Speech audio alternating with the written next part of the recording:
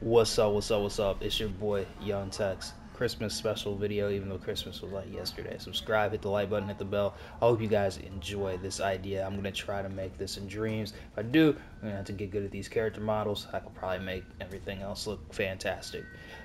Getting pretty good at that. So what's my idea? What would I pitch to Capcom for Resident Evil 8, since Resident Evil Village is not Resident Evil 8 apparently?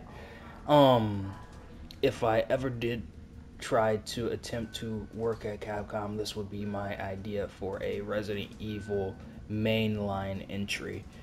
Returning to Raccoon City. You might be thinking, young Text, you lost your mind. Why would you return to Raccoon City? Now, I don't know yet. I don't know that part yet. I actually, that's gonna take a little bit for me to actually figure that out. But everything else after that is pretty much solid. So I want to fight nuclear nemesis.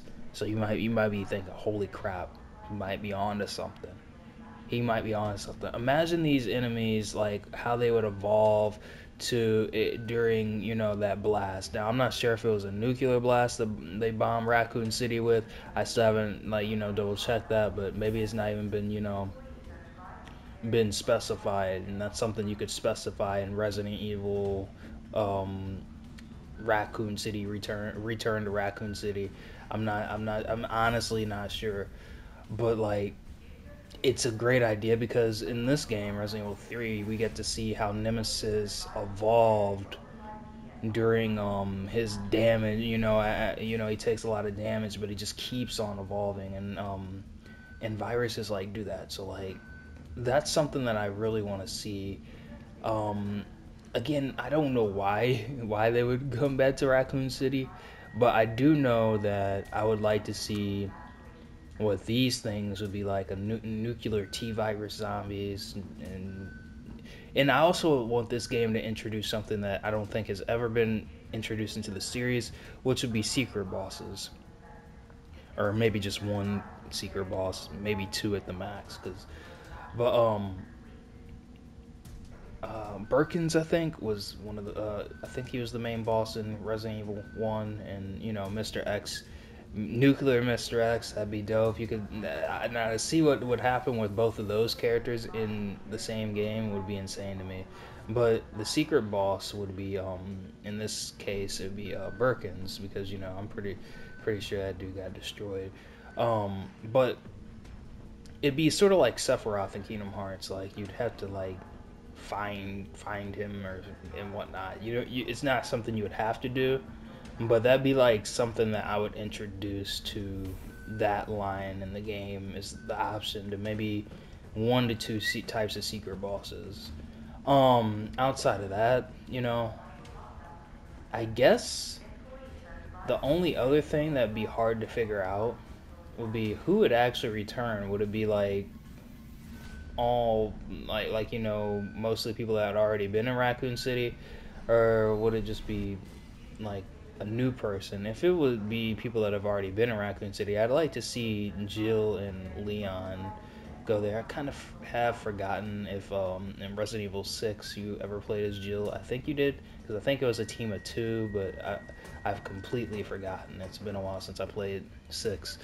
Um, but I'd really like to see either Jill and Leon return here, or I would like to see something completely new. Something completely new. I remember in Resident Evil 6 there's like a Neo Umbrella, I think, so I think they're trying to bring Umbrella back somehow. Um, I would say if you were to like bring somebody new into this entry, maybe it should be either like somebody that's working for people that are trying to get research data that Umbrella may have had. And since Raccoon City would be the only place that you could go, maybe they had to wait for Raccoon City to not be so radioactive in order to return to it, in order to get that data. So now they're sending somebody, to here, and that person doesn't know that they're actually working for a bad company. Now, this company wouldn't have anything to do with Umbrella. They just know, at this time what Umbrella is. Um, that could be something you could do, and then maybe Leon could infiltrate it. So you could like bring Leon into the series or Jill into the series, and then you can do whatever you want with that. Or you could have Leon trying to infiltrate this madness that's happening. Like you could start it out like that instead. If you didn't want to start it out from the perspective of a new character, you could have a Leon or a Jill or whoever, um, come in, trying to stop the person that is trying to collect the data. That would be a way you could actually get this rolling for a game like this in the series. Um, so why am I actually putting this on YouTube? Like I don't know if people actually legitimately say their ideas, and I think usually you're supposed to like just keep it in like some kind of folder and then show it to somebody. But I always like putting lore and stuff on my channel. Like my channel started out with Resident Evil stuff. That's how I started my channel. You might be able to find some of those older videos. Um, and then we just kept on going along. Then I found Dreams, and I actually do like Dreams. So again, I might attempt to actually make this in Dreams. If I do, it's gonna look like it's gotta be on point. You know what I'm saying? This game, Resident Evil 3, is actually scary. In the beginning, I wouldn't say so much after you fight Nemesis running around. He's like he like turns into like some kind of animal thing. Um, but during and I know Resident Evil, like I read that Resident Evil 2 remake was there's some things people didn't like as much about Resident Evil 3 remake. And the main thing I'm seeing is that it's less survival-y, if that makes sense. It is during the beginning though, but that's only because um, Nemesis might be watching, like might come out of nowhere. But once that disappears, the threat of that, then sort of so does the survival horror, and it sort of, what I'm saying, because that's sort of what I was the most scared about, because that dude is fast in this game. Like the first time I seen him run around that corner and then just stop and stare at you, that was actually legitimately terrifying, to me at least. And I've never played a Resident Evil 3 because Resident Evil 2 was so scary, and it was like the first game that I picked up, one of the first games for the Nintendo 64, and I didn't know what I was getting myself into. I was like, I rented it from Blockbuster or something. I was really young, and after that I like stayed away from Resident Evil, which is why I never got to Resident Evil 3. It'd only be whenever Resident Evil 4 came out for the Nintendo Wii that I would actually get back into Resident Evil and start even enjoying scary games. I'd always watch scary movies with my mom, so I thought I could handle a scary game, but games are a lot more immersive, if that makes sense. It's a different type of scary. I wouldn't say that movies are less scary than games. It's a different type of roller coaster, if that makes sense, and I just wasn't ready for that.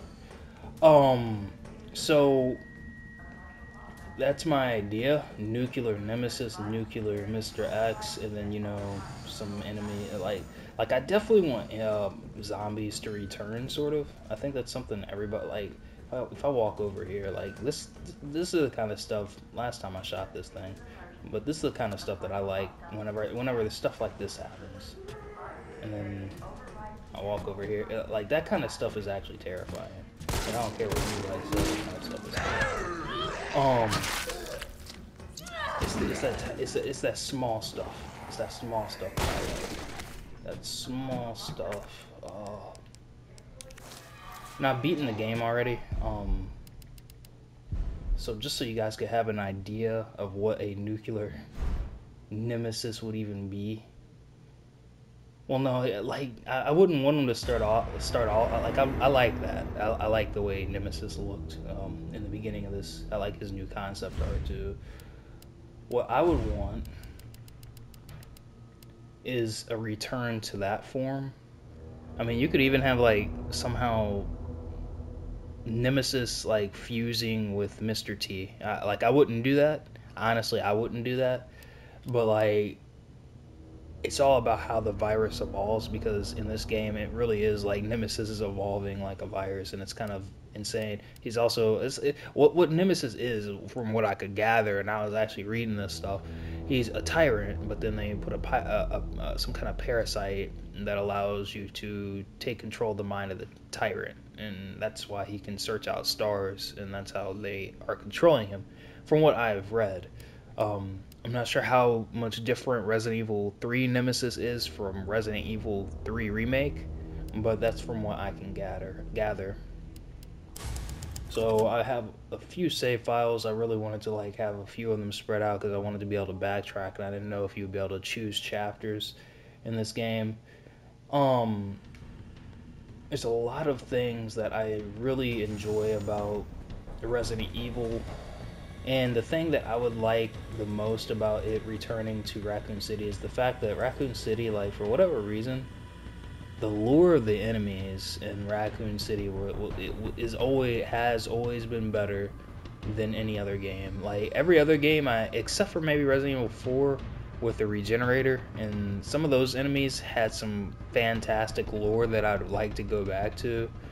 And but the molded it doesn't top this. Maybe in Resident Evil Village they might be able to top it, because I really do like the way Resident Evil Village is actually looking. I really enjoy the way that's turning out. I think I'd actually that might actually, you know, return it back, if that makes sense, to a game where the environment and it facilitates the enemies. Like it makes sense for where the enemies are, and it just makes everything more believable, if that makes sense. It's sort of like Amnesia in that way, where the environment of Amnesia dictates the enemies around you, you know what I'm saying, or well, more or less the plot. But in Resident Evil, it's not the plot that it dictates, the environment dictates what kind of enemies you'll run into. And with every other game, it didn't make as much sense. It was more like, you know, this is a parasite here, and when you're in a village. But in Resident Evil, when you're in Raccoon City, it's like, here's a T virus here, and there's a laboratory where they came from. It's like it all fell into line and made sense, if that makes sense. And that's what I liked about Resident Evil, because there's a lot that you could like find. Give me the back. But yeah, this thing is what it turns into after you hurt it enough. It just keeps on evolving. You know what I'm saying? Now it's like a crustacean type thing. I don't know why it turned into a crustacean. Maybe the parasite, you know, or whatever, was a parasite that they took from a crustacean. I don't know.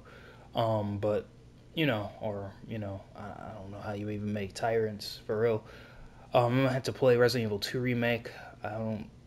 I never beat Resident Evil 2, but again, I've seen a lot of playthroughs of that, and I really enjoyed Resident Evil 3. I know why some people may not have enjoyed Resident Evil 3, but I enjoy Resident Evil 3 remake because I've never played Resident Evil 3. Because again, I was way too scared because I was coming off of Resident Evil 2 remake. But here's my idea. I know there's some things that I still gotta fill in the gaps in order to actually get this, you know, plot roll started. But I really enjoy Raccoon City, and I would like to go back to Raccoon City for whatever reason. Again, I don't know why, but I think it would make sense to go back to Raccoon City. Well, I don't know if it makes sense. I think it'd be cool to go back to Raccoon City. Just for the nostalgia trip, you know what I'm saying? And with a good story and, you know, some good scares in there, it'd be really, really cool. I definitely want it to be survival oriented. I know people liked Resident Evil 2 Remake, so if anything, make it as much like that and Resident Evil 4 and probably even Village as possible, because I think Village is going in the right direction. I think there's going to be a lot in that. It looks like there's going to be a lot to that game. I feel like Resident Evil Village is going to be more or less like the Code Veronica, and I had that game too. I should probably beat that game. I had that game too. It's really, I just don't like the controls on it, but because it's going back in time where these controls, were, and I heard the Resident Evil 3 original controls for dodging were, kind of hard. There's a magic to harder controls. Like I kind of like harder controls like that too, but I kind of don't because then it's real easy to get irritated and then just stop playing the game. But I also understand how there's also magic to that. Like you can't just pick up and play it. You have to like get used to everything. So here's my idea: returning to Raccoon City for a Resident Evil mainline entry, like an 8 or a 9. So tell me what you guys think, and I'll try to make it in Dreams at some point. At some point, I don't know when, but this right here is holy crap! I want this to happen. If anything, I will at least make some concept art for a nuclear nemesis or something, because I actually think that would be cool to see. If I do, it's gonna look good. Like again, it's gonna look as much like this as I could make it. I think I can make it. Only thing with Dreams is like, unless they update it, like you'll notice in Dreams. No, they might not have to update it. I think if there would be a way for me to like make my own puppet, then it might be easier for me to get those lines, because you'll notice like it looks like a toy, like an action figure, because of the lines, whenever you're making a character, which is okay for Dreams, but I hope I hope somehow they can update that. I understand why it's like that, because if they didn't do that, then it'd be hard. Like how would you possibly make a character, you know what I'm saying, without without a basis to make the character, if that makes sense. What I think they should do, or should have done, if they probably can't do this now. They probably thought about this too. Like if you could like make it to where how in Super Smash Bros. Where you're fighting those wireframes or whatever. Like I think they should have they should like make it to where you could do that and then skin it. You know what I'm saying? It's probably actually like that in real game development. I feel like that's the way it would be. You know what I'm saying? But that would be like a wonderful, like I don't like they said they were gonna keep on updating Dreams. That'd be like I don't know if that's even possible. That's probably how it's actually done, because I've seen polygons and stuff. I like and I've seen Blender, so I'm guessing that's how it actually is. But yeah, this right here's my idea. Tell me what you guys think. Christmas special, and peace.